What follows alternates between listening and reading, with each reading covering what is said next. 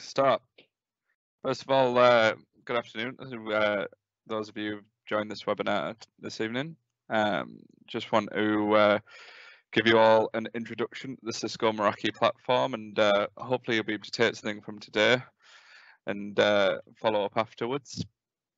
So we'll take a look at what we're going to cover today in this webinar. We're going to take a little look at the Meraki brand and how it integrates with Cisco. A little bit about Circle Cloud as a company. Look at what Meraki gives you for your infrastructure that you might not already have. And then we're going to do a bit of a basic technical demo of the 3 core products that will last around 15 to 20 minutes in total.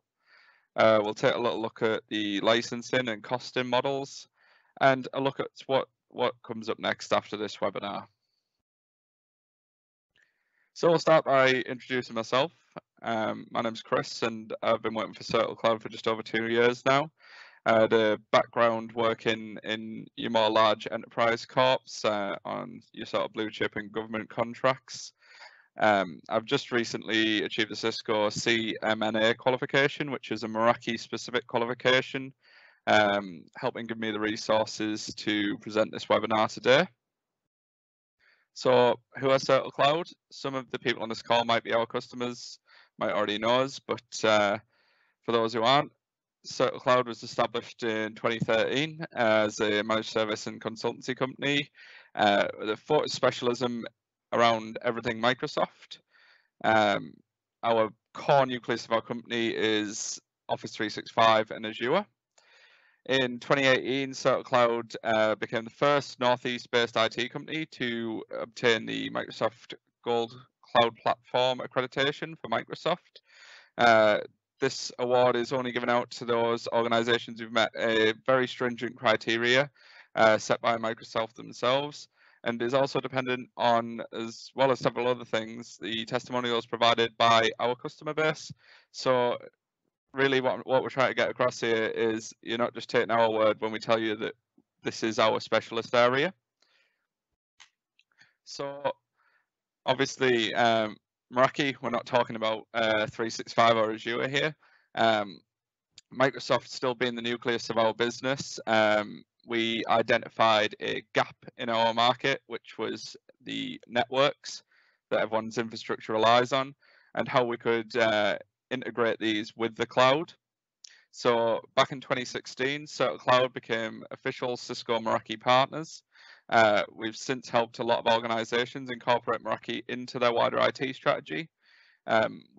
Since this partnership, we have pushed out a lot of Meraki rollouts spanning over Europe and the USA, and we've delivered these projects also integrated with the 365 and Azure offerings. Given our specialist area and knowledge of the cloud, Circle Cloud has a real unique position here, being able to help organizations leverage this power that it gives them. I'm going to just take a little step aside just to talk about information security. 2018, quite a big year for Circle Cloud. We also became ISO 27001 certified. For us, this wasn't just a box ticking exercise, it was a complete restructure of how we managed information, our processes, and we chose the lead and standard organization to help us through with this. By choosing a provider like this, you've got the guarantee with us that the information security management system we've formed has been certified in accordance with any international standards set and approved at government level. So we'll dive into the core of this webinar, which is all about Meraki. So we'll start with the question, what is Meraki and how is it different from what you're used to at the moment?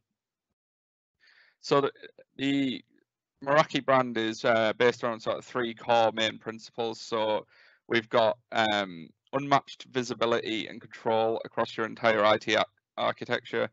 You'll see this more and more as this presentation and webinar unfolds. But basically the idea of the Meraki brand is to bring everything into one place and give you visibility over everything on your network. the product being inherently scalable. So for those of you wondering what that means, is basically that this product can be started in an organization of 10 and easily scaled out to an organization of 10,000 without a lot of administrative overhead. Speaking of which, a reduced administrative overhead, including a simple all-inclusive licensing model and tooling to go with it. So I'm assuming a lot of people on this call have already heard of the brand Cisco. Meraki is an offshoot of Cisco. It actually started as its own brand, just known as Meraki, formulated by a couple of university students. Cisco quickly realized the power in what this project was and bought it out. So this basically split Cisco into two work streams. The more traditional on-premise work stream and their Cisco Meraki brand. Meraki is all around utilizing the cloud to help manage your network, centralizing everything, and making it quite an easy and intuitive deployment for your staff, adding value to your network. There still will be the requirement occasionally to go with the on-premise Cisco kit. So this is where you need some real complicated custom configs, your extensive layer 3 routing support, and a very flexible deployment model. However, it should be noted that these devices still work quite well together. So where you might identify from this, I still need a Cisco firewall, you might be able to then say, but I could put my switches and wireless points in the Meraki space. So I thought it would be good to include this slide just to show that Meraki now has an offering for all of the core Cisco products. So where you've got your traditional ASA firewall, you've got your MX. For your Catalyst switches, you've got your MS and so on. It should be worth noted that we will send these slides out to any of the attendees after this call, just so you can have a look through them at your own leisure and your own speed. So that brings us on to pretty much what Meraki is all around, which is that centralized view of everything, or as it'll be referred to in a lot of the white papers, single pane of glass management. So what is single pane of glass management? To put it simply, it's the term used to refer to Meraki's capability to manage your infrastructure and all assets within it. Not just Meraki assets, but all of your computers, phones, tablets, printers, and so on. You can see here at this overview of the dashboard, you can list all of your organization's Meraki assets and allow you to switch between them and manage them in the same pane of glass. So what products are we going to look at today? We decided for this webinar, rather than just try and take a look at every single Meraki product, we would take a look at the 3 core Meraki products that generally everyone will have within their network. So that consists of switches, firewalls, and wireless access points. So we'll start off by taking a little look through these products and a general overview before we dive into the technical demos. So we'll start off with firewalls.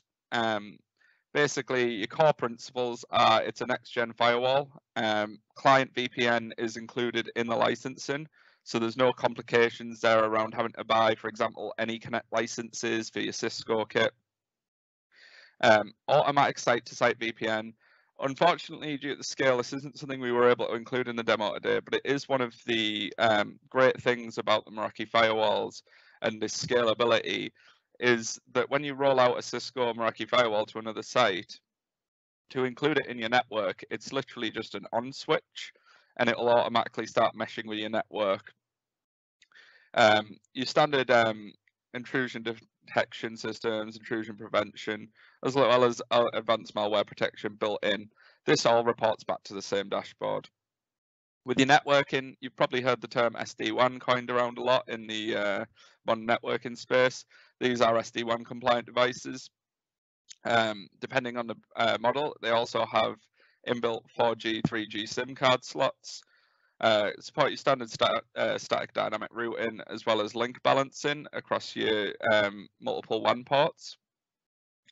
Application control is an important feature that I will be talking a little bit more in depth about when we get to the technical section, but includes the standard traffic shaping, content filtering, and geo firewall rules. So what I wanted to include here was a quick look at the range.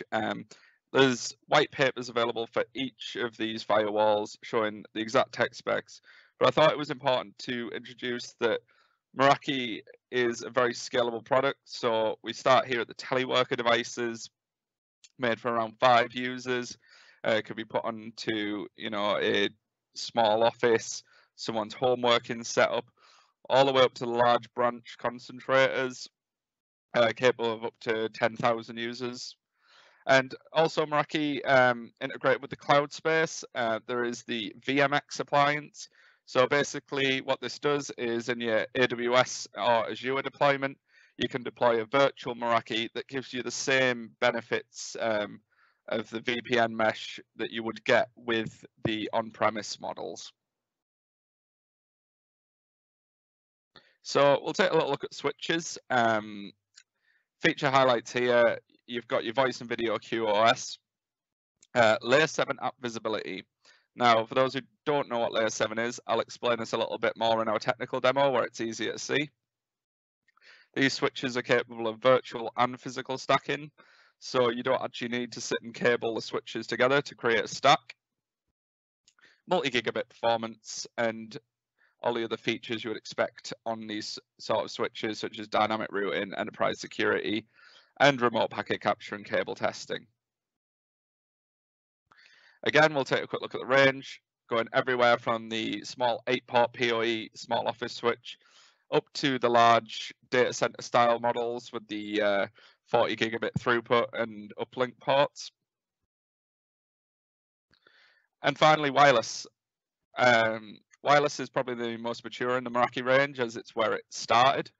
The feature highlights here being BYOD and guest access policies, which is one of the demos we'll touch on. Application traffic shaping, enterprise security, WIDS, WIPS, location analytics, wireless health, and DNS layer protection.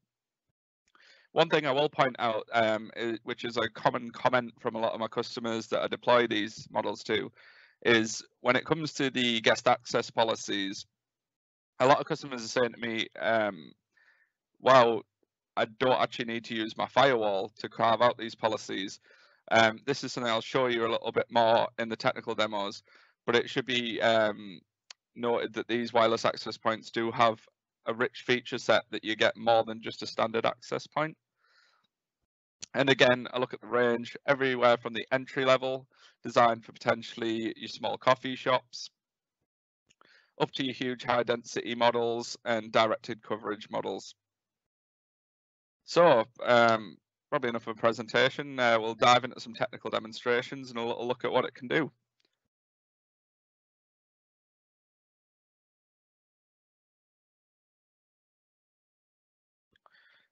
So here is the Meraki dashboard that we took a look at earlier, but this is one obviously in a live environment. From the start, we can see our network wide. This is basically a look at everything on the network, including we can see some PCs here, laptop, phones.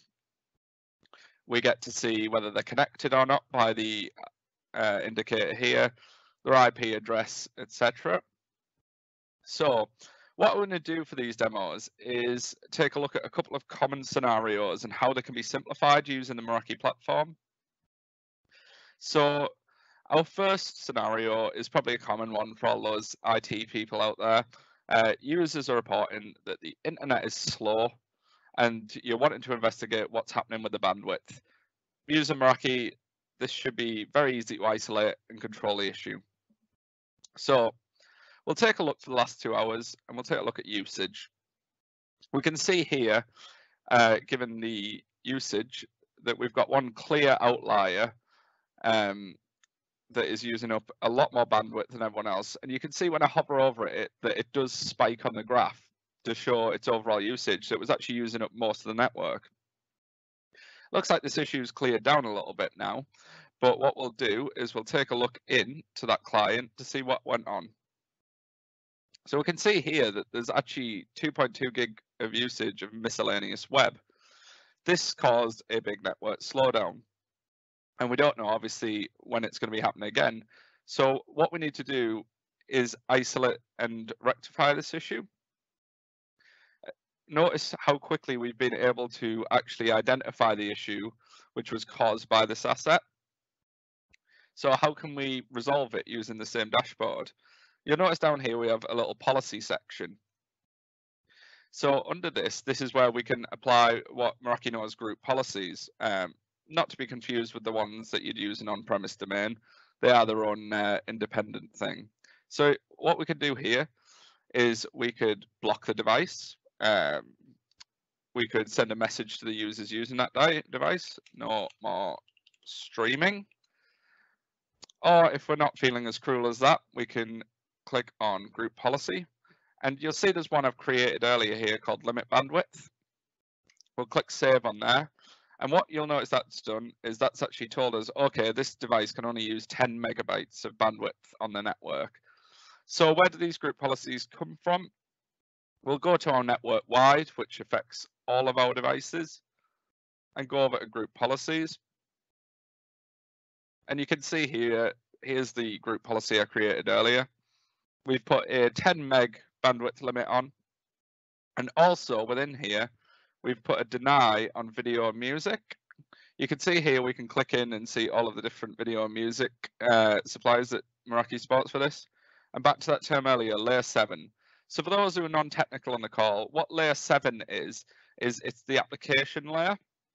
Now, previously on your on-premise devices, say you got a request to block Netflix, you would generally have to go to that vendor website, find out your IP ranges for Netflix, and spend some time creating custom rules. Meraki looked to simplify this by maintaining those layer 3 rules themselves and giving you access to these layer 7 rules, which basically you can just click Netflix and it applies the rules that Cisco have wrote in the background. So we'll save this policy here. There is obviously a lot more in here that you can touch on, but there's a lot more than we can cover in just this webinar. So we can see over here that we've applied this limit bandwidth policy to this VM. And what we'll do is I'll jump onto this virtual machine now. And we'll run a speed test.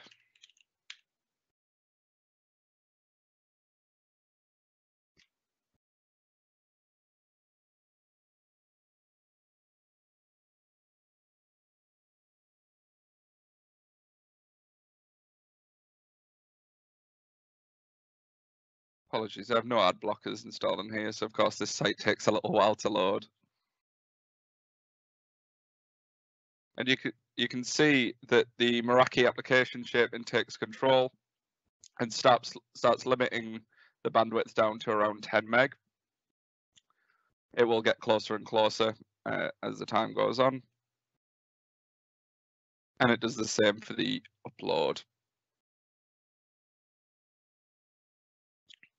So we can see here that what could have been a much longer troubleshooting session looking around your network, looking at firewall logs, only actually took us a couple of minutes to isolate and resolve using the Meraki dashboard. So what we took a look at there was actually dashboard as a whole, and we utilized a couple of the products. But what we'd like to do is take a look at each of the products individually and how it can be managed via the dashboard.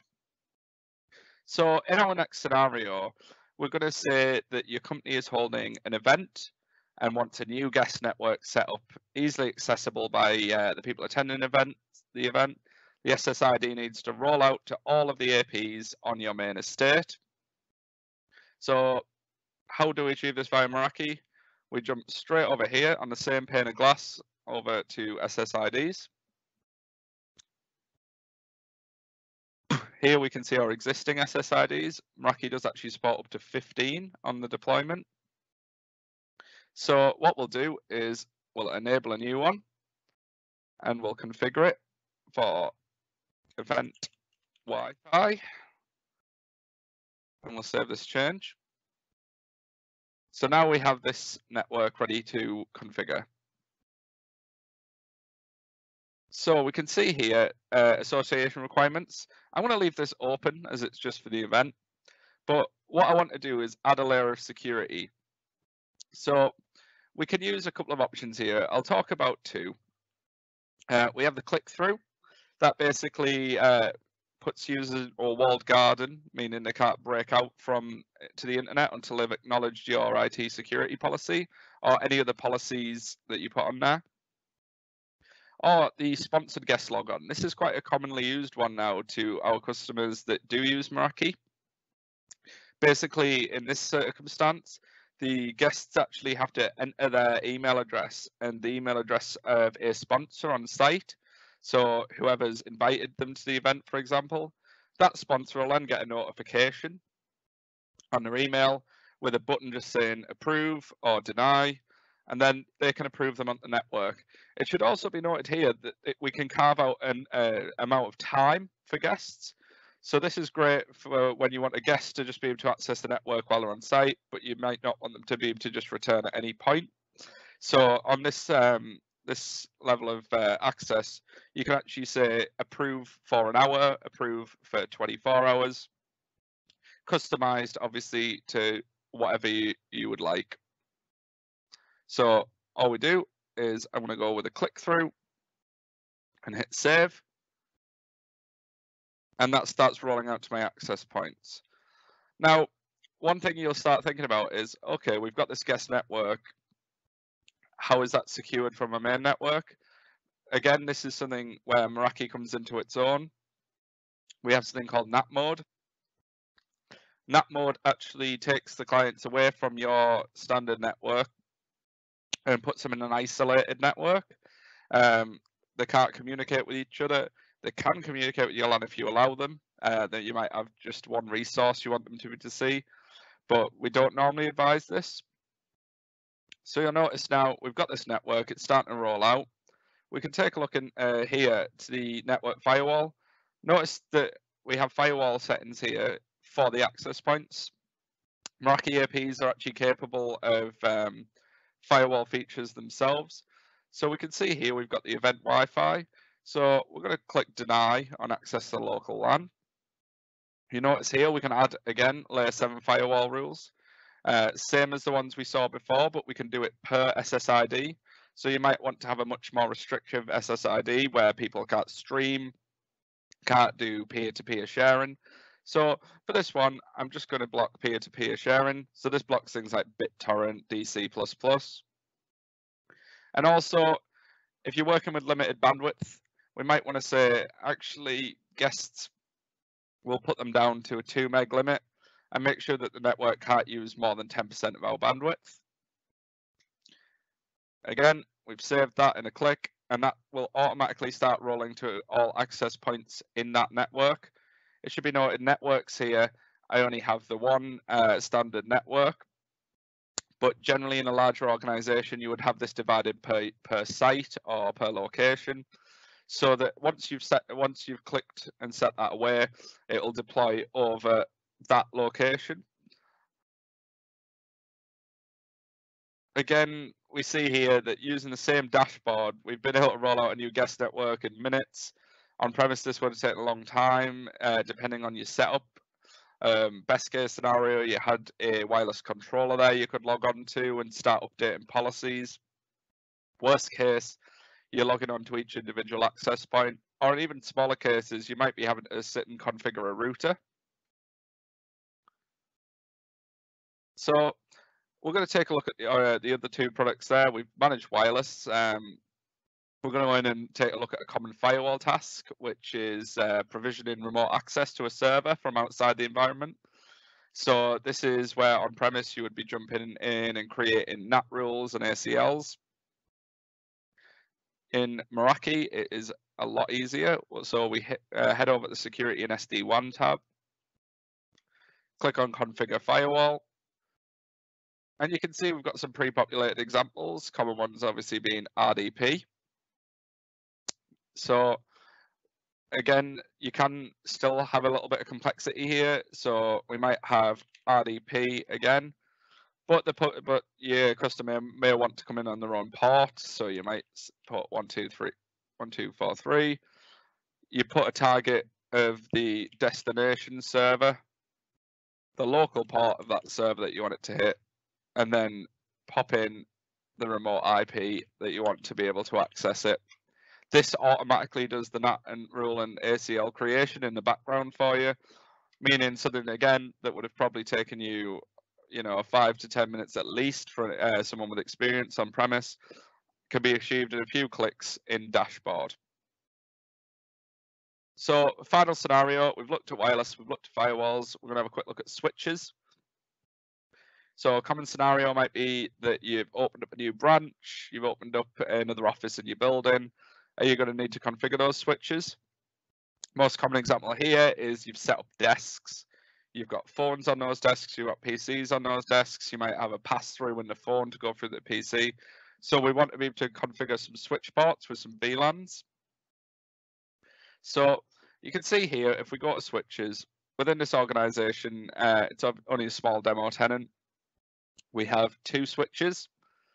So if I click over here to switch ports, you can see here that we have the switch and what port it is.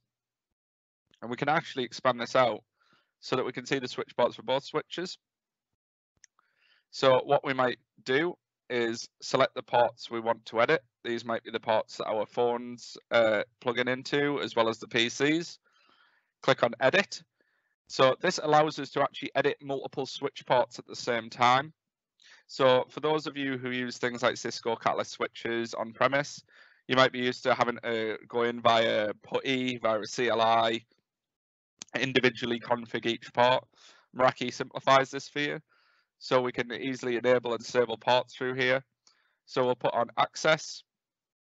We'll go with VLAN 1 being the standard and voice VLAN 2. So you notice obviously we've got these 2 options, VLAN and voice VLAN. Another way Meraki simplifies these switch deployments for you is by automatically categorizing phones and being able to VLAN them on the same port. So you'll be able to plug your phone into your Meraki switch, plug your PC into that phone, and both will get their own IP address on separate VLANs automatically detected by the switch. Once we've done this, we just click update, and that's it. The switches then talk to the Meraki Cloud Controller, pull down this config, and the configuration is live. It should be noted that while doing this, obviously you can see here we've got uplink ports. What if someone accidentally edits one of those and makes it an access port when it should be a trunk? If you ever cause an issue that stops the Meraki switch being able to communicate with the controller, it has a previously known good config function where if it's off for more than half an hour, it will just roll back to the last known good configuration. So once again, we're seeing the ease of administration using dashboard in comparison to, your typical CLI or GUI approach. So hopefully you've enjoyed those demos. We're going to just pop back over to the presentation now, just to take a little bit of a look at how Meraki licensing works. So Cisco wanted to create this licensing model as simple, all-inclusive. So a Meraki solution has the 1:1 ratio of hardware and licenses. There are 2 main licensing models, which are co-termination, which I would say about 95% of people are on, and a per device licensing, which we'll take a look at on the next slides. For now, though, we'll have a quick look at the high-level benefits of the Meraki licensing model. So your licensing does represent your total cost of ownership. So once you've got that license in your dashboard and that device added, you've got centralized management and network-wide visibility and control. What this means is that you actually, as soon as you integrate a Meraki product into your network, you start getting a little bit more visibility. So, for example, we've had trials where people have put a switch in between their firewall and the rest of the network, and they're starting to be able to report and say, oh, actually, yeah, that asset is running a job at 4 a.m. It's using up a lot of bandwidth. That's why we have problems then.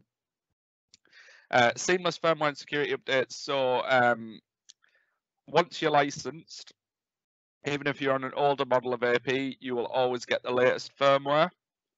And of course, 24/7 enterprise support and a lifetime warranty.